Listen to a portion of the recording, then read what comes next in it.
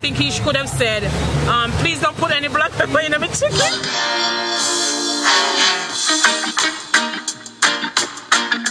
Okay, so we have This sunset is so pretty. Oh, okay, so we have Lisa and Pablo on the set.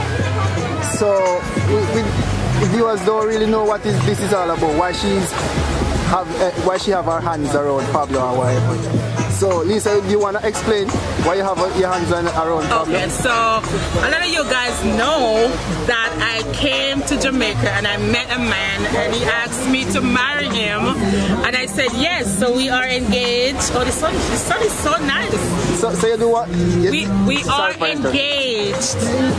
So you want to explain how you get to know Pablo or what? How you met him? So yes, let me give you guys a little scoop.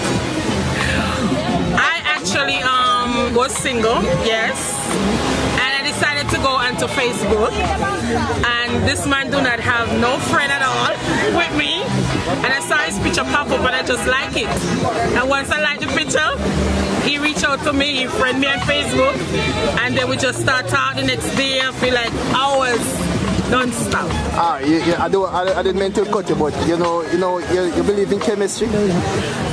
I believe in divine connection. As Lisa told you, that we both met on Facebook, and the connection started from there. I was the first one who said I love you. She held out a little bit by saying, I like you a lot.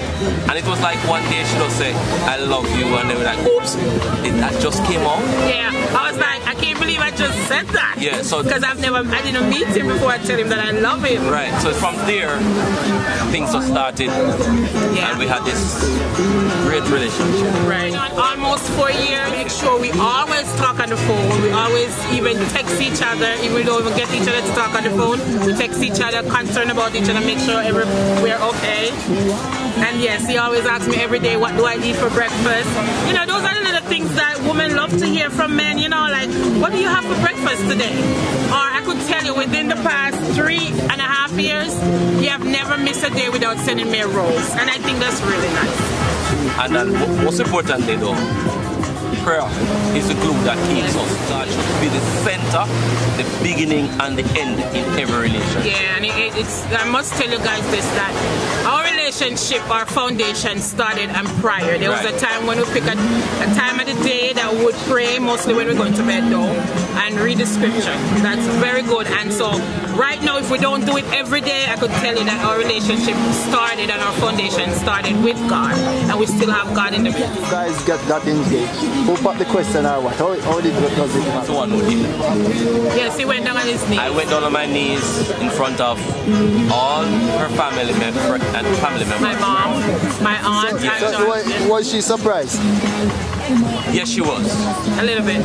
I guess she was expecting it, right? Yes, she was expecting it, but maybe not at the time when it was big though. Oh. Right. Okay. But it was good. I enjoyed the fact that she said, I love the fact that she said yes. Right. You know, I was hoping that she would say that no or maybe, but she said yes.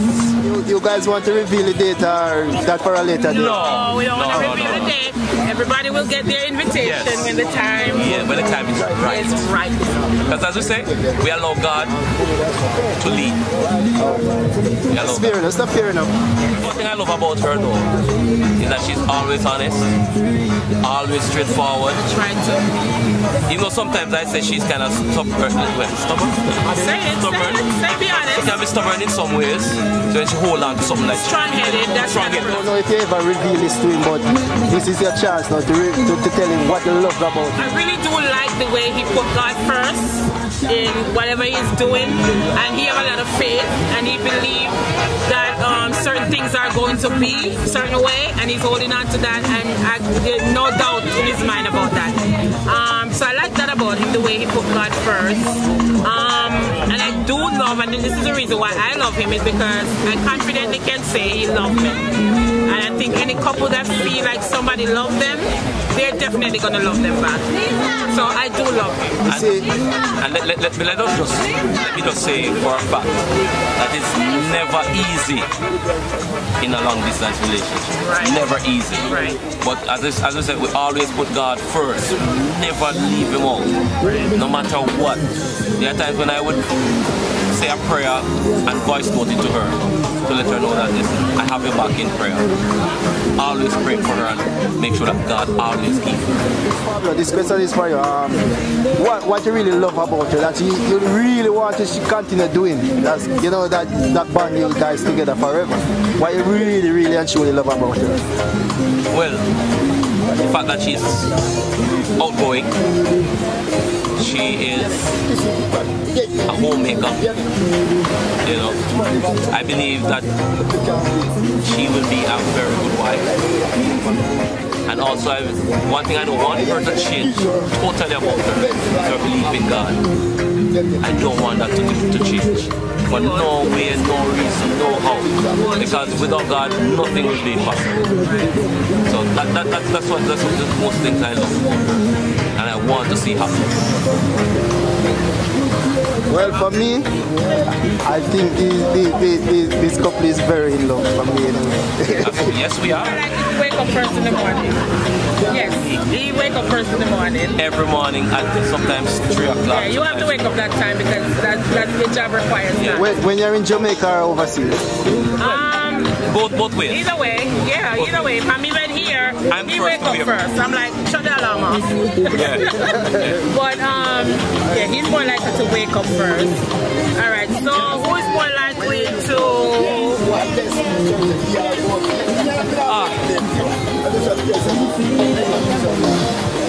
who doesn't like to see more foolishness than anything? Oh, I don't. I definitely me.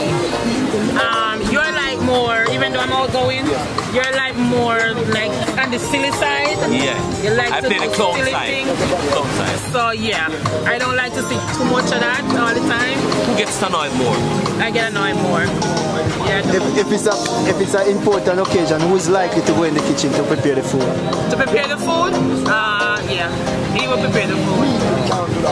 But how many times did you cook for me since I came down here? Well, we haven't gotten a chance. Maybe about 2 or 3 times. The most time when I really had a kitchen setting, but you do enjoy it, I did cook for you before. But you do enjoy it, right? Yes, he's a good cook, I would say, so far. There's one time we both did it together. Yes, we did. Yeah. And let me give you guys a joke. This is really a joke because communication is very important in a relationship. I'm going to tell you why. That's true. Because I'm there season up the meat, putting black pepper on the meat, not knowing this man don't eat black pepper. Let me put the and he was more like typical Jamaica, we don't use black pepper. Okay, see, I didn't know that, and from I learned why I shouldn't use black pepper. I stopped using black pepper cooking. But the thing is, he was more like, and we are that I give, you know, and I think that was rude. But in a way, he explained to me that he doesn't eat black pepper because of what can happen to men. So yeah, so communication is important in a relationship. It's just the way he phrased it. So I think he could have said, please don't put any black pepper in the mix. But he didn't say that. He said that we are getting chicken too. You know, to be honest, with that situation, I was looking forward in being the one preparing the meal totally for her. But I wanted to do it. She wanted to join me and do it. But I believe in you. Thanks for watching. Stay tuned for more.